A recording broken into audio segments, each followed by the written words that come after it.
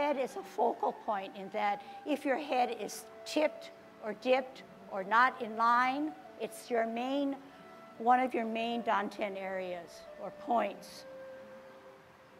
So just as the way I corrected you with the head straight up, we need to make sure that our head is straight up, okay?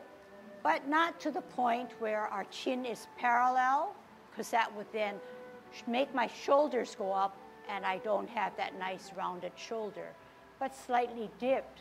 But talking about our head, our glance is way out into infinity, not down to the ground, okay? Not down to the ground. But not only are we aware that the head is erect in those instances that I showed you or demonstrated, but in all of Tai Chi, in all of our warm-ups, to make a point,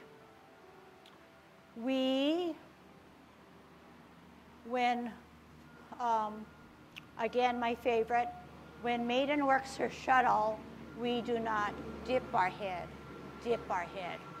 But what we do is we know that we need to keep our cable erect. No matter what our hands do, no matter what our feet do, we still have that cable that's holding us straight up, okay? If you can extrapolate that, if we take care of our head, we will be better grounded and better in Tai Chi posture. So how does that work? If our head is erect, we can adhere to our dropping of our shoulders. We can adhere to that cable in our center. We would then be in better balance, okay?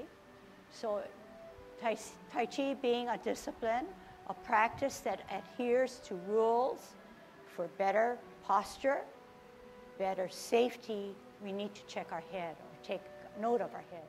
Just a small point on the head erect. If you look at what Yang Cheng Fu was trying to say is not only erect, but it's placed, the head is placed as if it's just lightly on your shoulders, but in the proper position.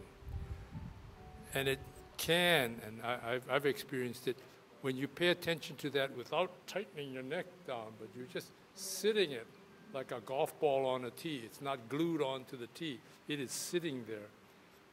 And it gives you a sense of lightness, and I think that's one of his points. Lightness in your movements so that you're not heavily tightened up. But the minute you tighten up your head, his contention is that everything else tightens up. You set the head up in the right position, sitting on your shoulders.